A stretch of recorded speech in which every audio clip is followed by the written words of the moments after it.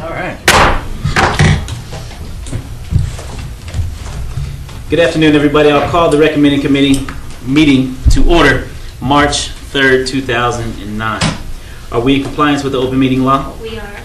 Okay, with that being said, I would like to move into our first order of business, and that is bill number 2009-6, update various administrative provisions pertaining to the Las Vegas Metropolitan Police Citizen Review Board, sponsored by Councilman Gary Reese. This line item is open at this point. Staff or yes, I will make a presentation on this ordinance. Thank you. As you know, the Citizen Review Board is a creature of statute that allows the Metropolitan Police Department to create a board for hearing complaints about police action. Because Metropolitan Police Department serves both the city and unincorporated county, parallel county and city ordinances have to be adopted to implement the board, and under the existing city and county ordinances, the board has operated successfully for a number of years. The director of the board has requested both the city and the county to make parallel changes by means of their ordinances, and so I believe the county is proceeding or already has proceeded, and this is our version of it. Much of it is reorganization and a little bit of cleanup. I will highlight a number of the significant changes. First of all, currently the director of the Citizen Review Board serves at the pleasure of the county manager and the city manager with the advice and consent of the Board of County Commissioners and the council. And this proposal takes out of that equation the Board of County Commissioners and the city council, leaving the tenure of an existing director up to the agreement of the county manager and the city manager.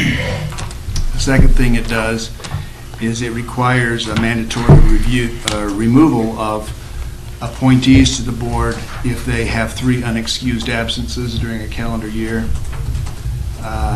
or if they violate the confidentiality provisions of this ordinance. Certain and state law, certain things are confidential, as you might imagine, when the Citizen Review Board is considering complaints. So anybody on the board who violates that is subject to automatic removal. The third thing is that it gives the director the authority to dismiss or reject complaints if the board has no jurisdiction, and the ordinances define when the board has jurisdictions over what kinds of matters and what kinds of matters it doesn't have jurisdiction over.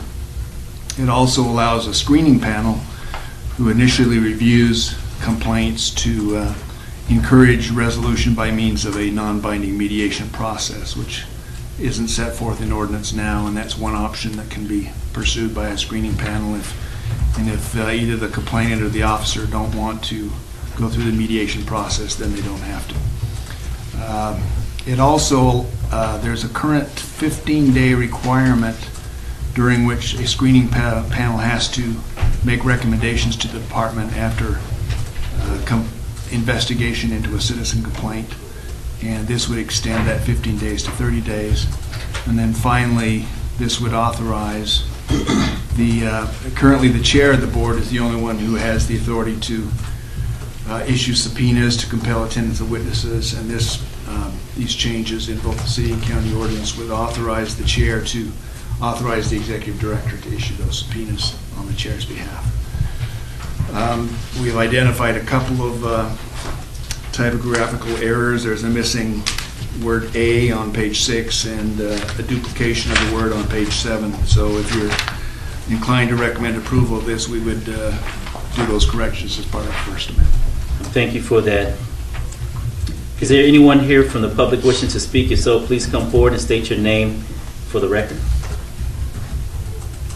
Can you tell me about the director thing you first mentioned? What happens there where the council and the commission is taken out of it? Right now, the ordinance says the term of the director's service, meaning once the director is appointed, Okay. the term of the service is at the pleasure of the county manager and the city manager with the advice and consent of the county commissioners and the council. So if the two managers decide that they want to remove the executive director, Right now, they need the approval of the Oh, this county is for commissioners. removal? Yes. Okay. All right. County commissioner and Kansas City council to do that, and this reserves that power to the county manager, the city manager. Which can become a very political situation. And I guess that's what they want. I assume that's the basis for it. All right. Anyone from the public? Hearing none. I'll make a Councilman mo- Steinman? I'll make a motion to refer this action to council with the recommendation to pass and with the 2 changes Okay, noted by Val. very good, thank you. Okay. Hearing that, all in favor? Aye. Aye. Any opposed? Hearing none. Item approved. And we'll move forward to the city council. When will it come before the city council? It will be coming before the city council on March 18th. Okay, this item will come before the city council on March 18th to be heard by the full city council.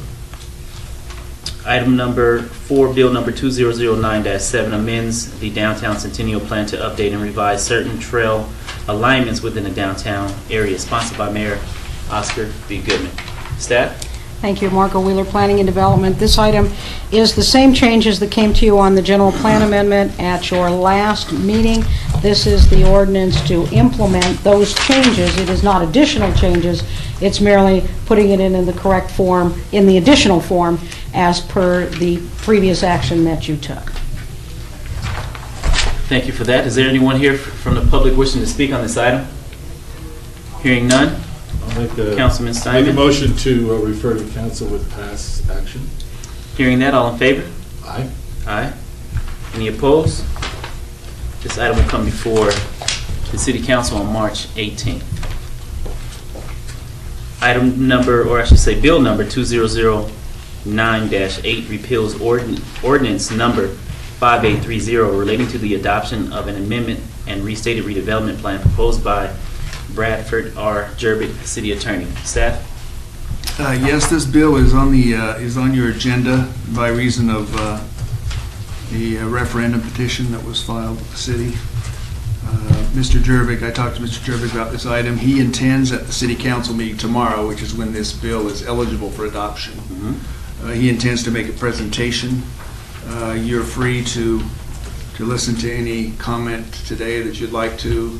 My recommendation at the end of any comment that you listen to would be that you forward it to the council without a recommendation and let them take action on it tomorrow. Okay. Hearing that, is there anyone here from the public wishing to be heard on this item? Councilman Steinman? I'll make a motion to refer to council with no recommendation of the recommending committee.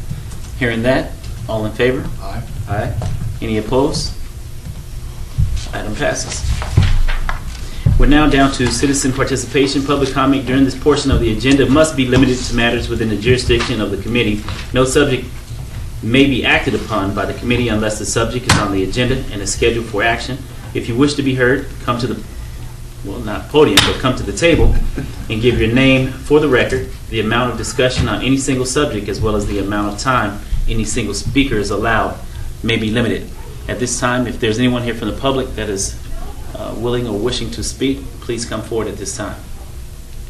Hearing none or seeing any, I would move to close the recommending. Concur.